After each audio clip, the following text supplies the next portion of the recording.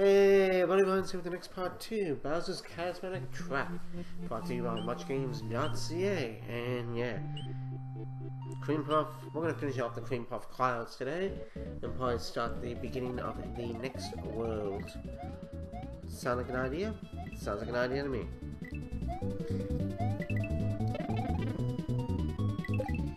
Hopefully there is no bull. You know, in other words, getting screwed over in the game and all that. You know, stupid hits, things like that.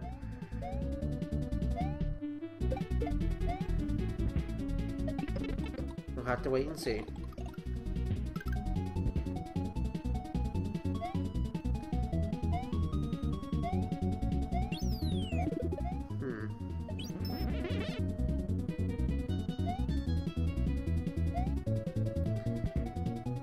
So then you hit by that bullet bill, and there's the key hole that we got in the last video.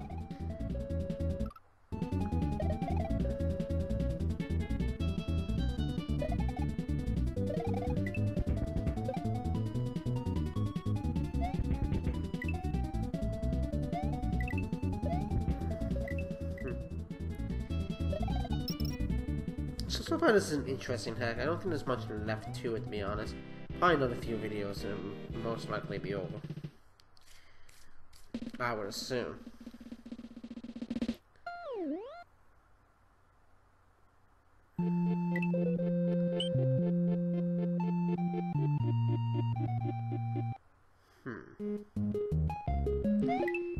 Oh, it looks like this is icy. Yep. So we're in the clouds, there's ninjas, and of course now it's ice. That's all I really need, ice. Oh well. At least I got my new controller today for my iPad. I just haven't used it yet. Because I just recently got Final Fantasy 7 on the iPad, and I don't mind using the on-screen controls. They're not actually bad. Oops, I forgot these. These were like the donut blocks from Mario 3. So yeah, I haven't taken out the box yet, but I could have got it on Amazon, I think, for like $80 or something, and that was just a regular version. Anyway. So I went on Apple's website. They do, surprisingly, people, if you didn't notice, they do sell third-party stuff like controllers and things like that, and stands for iPads and stuff like that. So I went on their website and looked up game controllers, and I found the controller I was looking for, the XL version, so the larger version, for like $45, and that's Canadian. So I was like, $45 Canadian for that, or probably like $70, $80, and shipping and all that on Amazon, which I usually use for the same controller. And then I'm like, or I can go on Apple's, have free shipping, probably get it like a week or so into September, or pay like an extra $13 and have it expedited, which still probably come up to about $60 or so, give or take, and it's still cheaper than if I had to go on Amazon for it. And I get the bigger version of the controller. Kind of looks a lot like an Xbox One controller, but I haven't taken out the box yet. So, and it's Bluetooth, and then it's Bluetooth. So I actually have Bluetooth on my laptop here, so I might even give it a try. See if I can use it on my laptop too.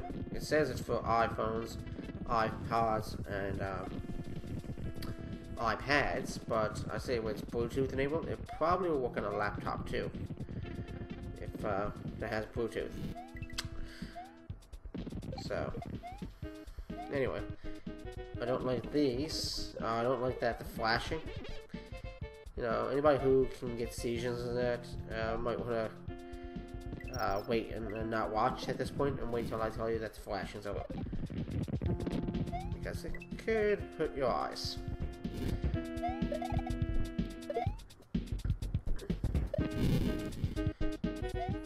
Power up here.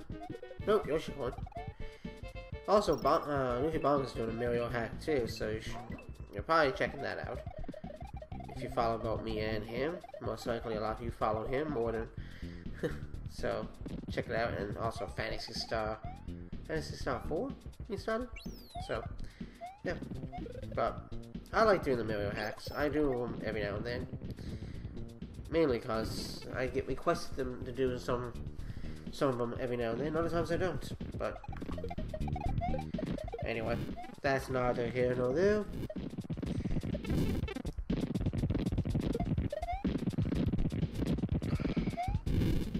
Okay, I can tell I'm not gonna like this part. I can tell the save states are coming, or the rewinds are coming, or both. And the frustration is concerned. I don't like the fact that it's flashing at this point, and that freaking clouds dropping the lightning bolts. It's very distracting, and that's probably the point of it. But I must say, the person who created this, if you're watching Gamma V, yeah, this level here I don't like. I like the design, but I don't like the flashing, supposed to be like the thunder and lightning flashing, and the fact that it's a lightning guy. I know it's supposed to be difficult, and it looks cool, but it's, you know, a little bit overkill, I think. But that's just me. That's just me. Now, like I said, I might just use save states for this part. Oh, we'll probably at the end then anyway. Oh yeah, okay, we're good. Never mind then. I'm still working on Colonel 112's father's computer. That's pretty much done. Basically done. You know, got everything pretty much done except for one issue, and it probably involves me taking the computer apart. Yeah, the story. Yeah, I gotta take the computer apart. Why? Because his father has a network adapter. Network card, I should say, in his computer. It has an antenna, an antenna that kind of goes using a coax cable almost hooked in through it. That one of those kind of network cards. One that I'm not used to seeing a lot these days. And when I reinstall Windows, including Windows, well, basically it was Windows 7. Windows 7 would not pick it up. The network card, and when I go into Device Manager, it has no error, so it's not saying that there's anything missing. Yet, if I don't have the computer using a wired connection, the desktop, using it like an Ethernet cord, and I try to use that network card, it won't work. And I don't know the brand name of the network card, so I don't know where to go online and find out what network card it is and get the drivers. So right now, I get the computer plugged into with an Ethernet cable into my router, so that it can have an internet connection until I get the time to basically take it apart. Which I probably might do. Well, today's Wednesday, the 26th of August, so I'll probably do it maybe this evening. But then again, I kind of want to watch Marvel Agents of S.H.I.E.L.D. I'm still working on Season 2. I'm about halfway through Season 2. There's like 22 episodes. I'm at the 10th episode, so I'm really close to almost halfway. Damn it! Freaking... Oh yeah, where the hell did that come from?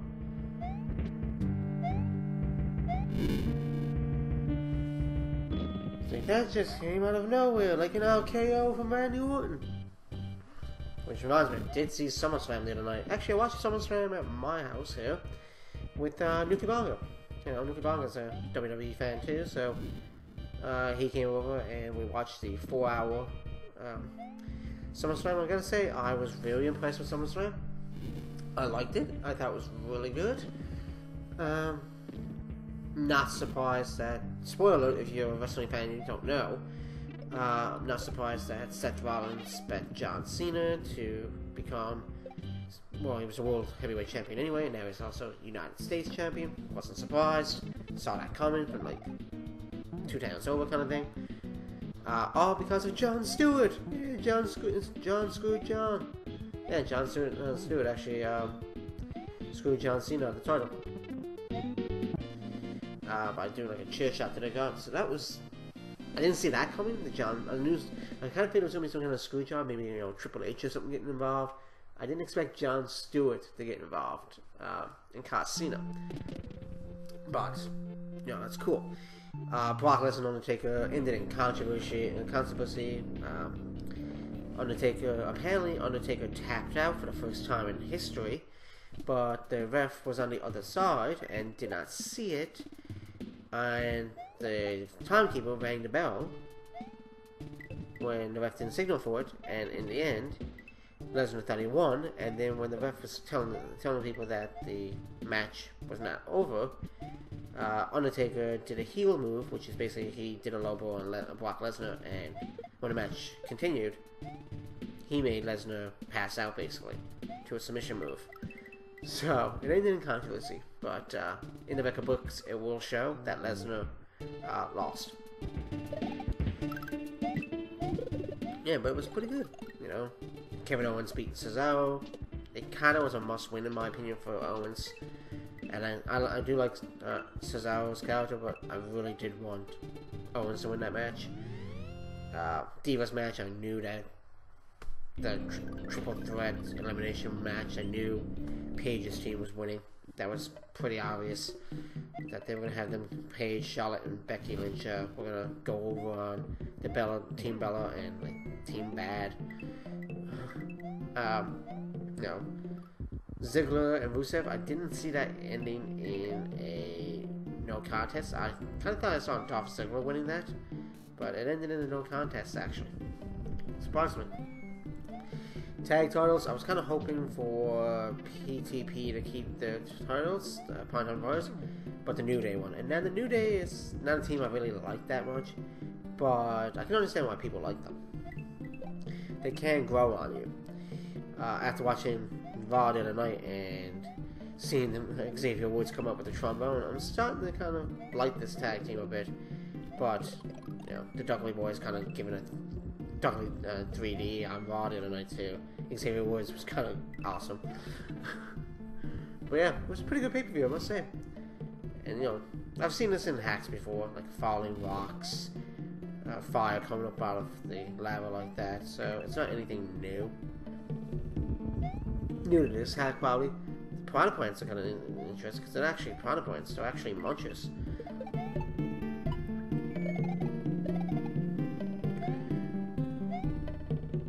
Yeah, they're actually munchers. But anyway, once this level's done, I'm probably going to stop the video. I don't want to go too far into World 8.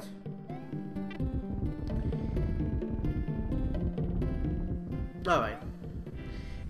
See what we unlock now. Maybe it's a Switch Palace now, or like a fortress or something like that.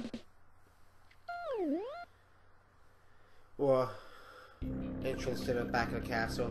Oh, fortress. So I'll see you all in the next video when we take on the rest of this world. Peace out.